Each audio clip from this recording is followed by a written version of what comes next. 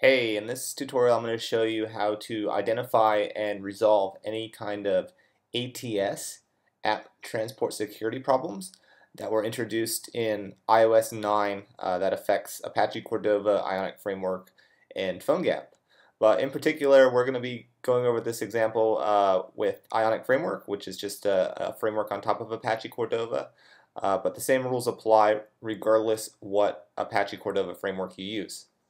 To get the best idea of what this problem is, we're going to go ahead and use an example that I wrote a while back. It has to do with ng Cordova OAuth, and in particular, this is the Facebook example that I wrote. So you can see it on my GitHub. I'll include the URL in the comments of this video, but this is a perfect example on the problem and how we're going to resolve it. So from your terminal, what you want to do is you want to first check out that project. So first go to your desktop, because that's where I'm going to make it. And we're going to say git clone https github.com/nraboy/ng Cordova Facebook example. And I'll go ahead and check out the project to my desktop.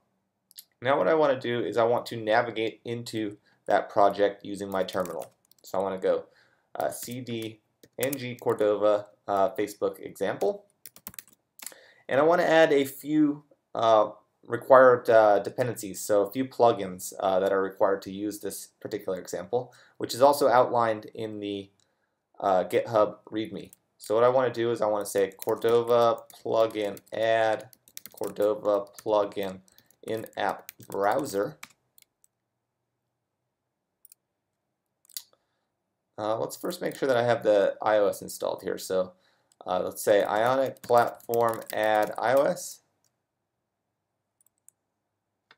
Yeah, so I didn't have it installed, but it looks like it installed the in-app browser for me.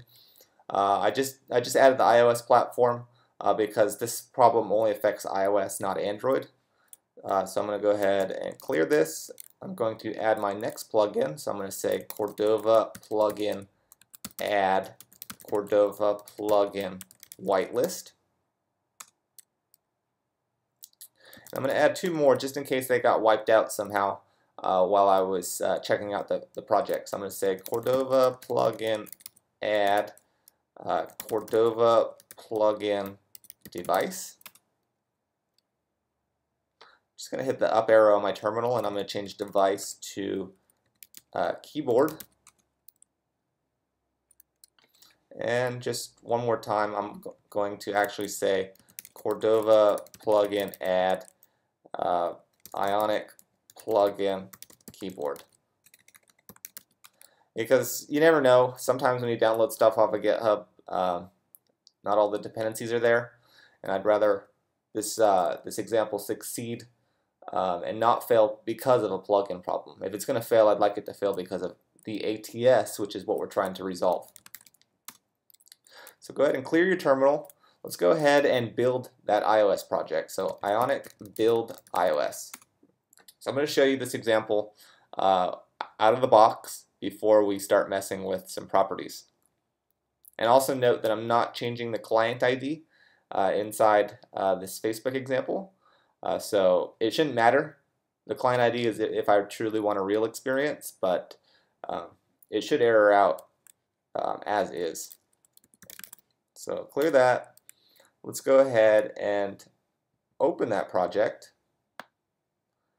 and go to Platforms, iOS, and let's go ahead and open Facebook example, the Xcode project.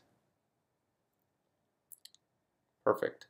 I'm going to change my simulator to something smaller so it doesn't take up my whole screen. And now I'm going to choose to run it.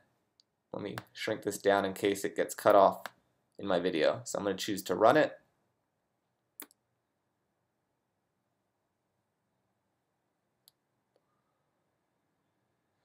And what it's doing is it's going to open up my simulator here.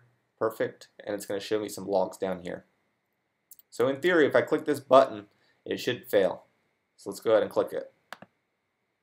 Yeah, so I got a white screen.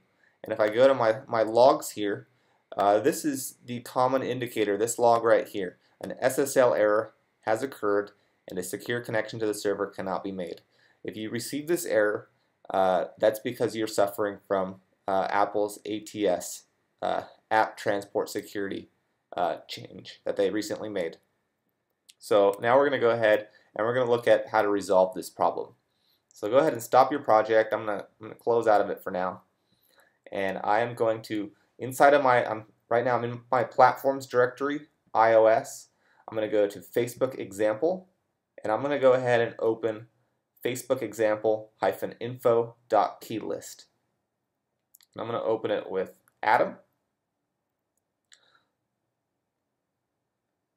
So an important thing to note, so yours might not be called Facebook example, it could be called something else, but the file that's important is info.plist. So as long as it's got info.plist in the name, you're doing good. So we have this file open. Let's go ahead and scroll to the bottom. We're going to add something. So at the bottom, right below the array, or it could be similar, what we're looking for in particular is we're doing it right before the last dictionary. We're going to add the following. Dict for dictionary. Let's go ahead and close the tag. And we're going to go ahead and add, oops, sorry, we're not adding dictionary yet. We're going to add it, but not right there. So we're actually going to say key ns app transport security. Now, inside of that dictionary, we're going to say key ns allow, oops, arbitrary loads. And for that key, we're going to give it a value of true. And we're going to hit save. Now in theory, this should be it. We've now told it that we want to allow all insecure resources. Now if you look at the Apple documentation, you can choose to add only certain resources that are external and insecure. But for this particular example, I am allowing everything. So let's go ahead and close this out. And we're going to go back to our terminal and say iOS, Ionic build iOS.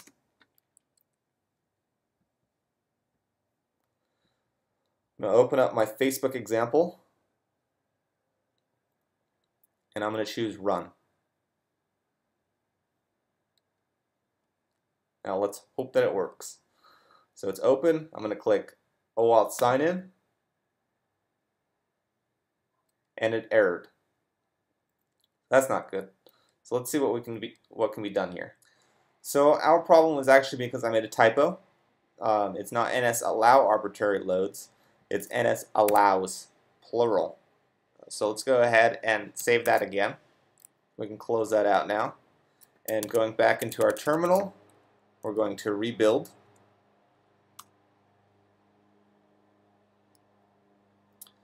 Let's go back into Xcode here, stop the project and restart it. And click OAuth sign in.